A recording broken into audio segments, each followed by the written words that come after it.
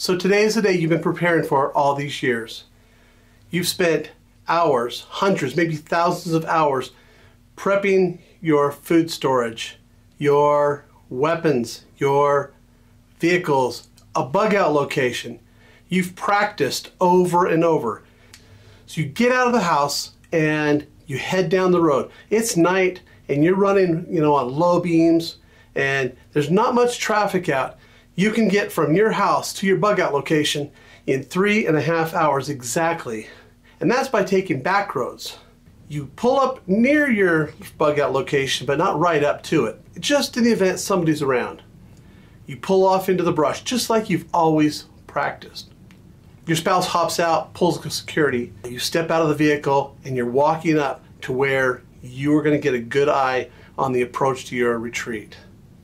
But when you step out of the vehicle, you step into some metal and it cuts right into your foot. Not into your foot, but all the way up into the lower part of your leg. This is not according to plan. So I've spent the last week being sick. I got a sinus infection, but during that time, I was thinking to myself, all right, we've got medical supplies.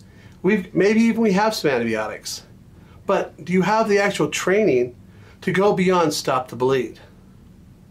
Stop the bleed, for those who don't know what it means, is to stop an emergency bleed that will prevent you from dying. Now, typically this is direct pressure, and in the extreme case, this is going to be a tourniquet. Now what? Now, that's where stop the bleed stops. We never talk about what happens after stop the bleed. In normal times, we would drive to the emergency room, you would go get checked out, and if possible, you may need minor surgery, or major surgery for that matter, depending on what the injury is. And you're always, no matter what, 100%, you're going to be given antibiotics. So that's my question. How are you going to get antibiotics? Heck, how do you even know what antibiotics to give yourself? That is what I want to talk about today, is antibiotics, how to get them, where to get them, and more importantly, what antibiotics are designed for what specific situations. Now, I'm not a doctor. I have been an EMT. I'm no longer certified. And everything I talk about today is information for you to go and gather. Now, I'm not going to go over everything that you need to do. I'm going to point you in the direction where you can go get the medical training you need and the reference material that you're going to want to know when and if a disaster hits. Now, it's not just about antibiotics. I want to talk about what's really going to happen if and when the shit hits the fan. Within the first 3 days, everything that you've ever imagined that you could go and purchase is not going to be available. The stores are going to be gone. Even if you have cash, you probably won't be able to buy anything because nothing's going to be around. And if you're smart, you have already bugged out to a location. Now, those that are bugging in, it's still not wise that you're going to want to go downtown or go to the market and pick up the things you need. First 24 hours, I would definitely do that. But after that, I'd want to lock myself in if I'm bugging in and then just go along with your plan from there. Now, there's one book that I have used since 1982. It's called Where There Is No Doctor. And I'll put a link to it in the description. They cover scenarios, everything from foodborne illness, waterborne illness, bugs, mosquitoes, all of that kind of stuff, to gunshot stabs and stuff like that. It talks about exactly what you would need, the doses that you would need of antibiotics and the types of antibiotics that will help prevent infections or to kill the infections. The most important thing you can do in your life from this point forward is get healthy and stay healthy. Be aware of where you walk, be aware of where you go, but things are going to happen. There's going to be car accidents, there's going to be cuts, there's going to be things falling on you. I mean, anything that happens in today's world is going to be amplified when the shit hits the fan. And so where can you find this information? I've left a link for Where There Is No Doctor. I can buy it on Amazon. There's bookstores around the country that have them stocked. But It's an old school book, probably from the Peace Corps, and these doctors who've gone out and they talk about what they've done in these third world countries, which is basically what will happen in a grid down scenario.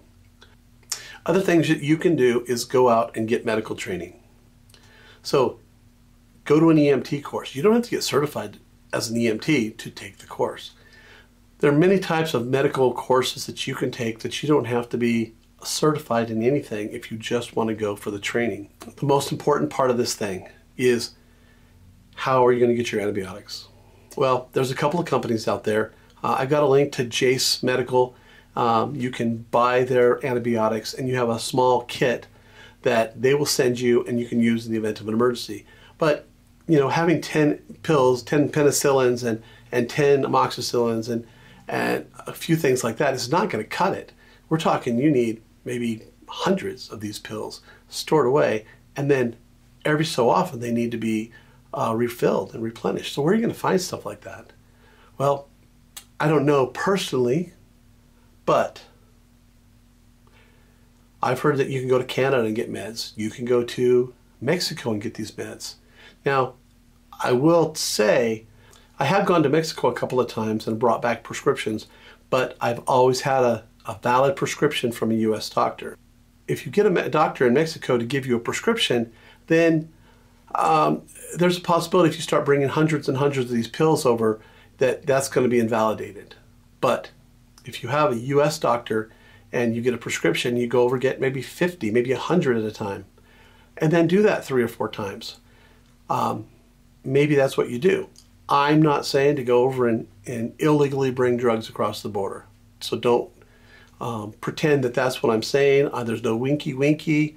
I'm saying you're going to have to find a way to get meds. Now, you can talk to your doctor. If you have a good relationship with your doctor, talk to your doctor and say, hey, I'm doing this and I'm preparing for this. And if you have a good enough relationship with your doctor, there's a possibility he might write you a prescription. Now, he's not going to send you 500 antibiotics, but if you ask him this time, could I get an extra prescription for 30, 40 pills, he might do that.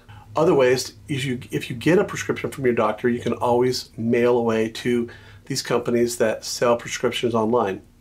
Just keep in mind that you do have to have a valid prescription. So none of this information that I'm sharing with you is a secret, and I'm not advocating for you to break the law, to go out and get a prescription pad and write prescriptions. Those days have come and gone. Every prescription that's written today in the United States is in a computer. So if you try to play the game and get prescriptions with an illegal script pad, you're probably going to get arrested and go to jail. And none of us want that. So there's ways to do it legally, and I urge you to do that. But most importantly, I urge you to get the training, read the books, and then always practice the skills. So I'm going to get back to our series that's coming up. I took a week off because I was laying in bed dying. I didn't die, but I felt like I was going to die. I'm still getting over it, and I'm glad I was able to share this with you between coughing and hacking. If you like what we do, please subscribe to us, and we'll see you next time.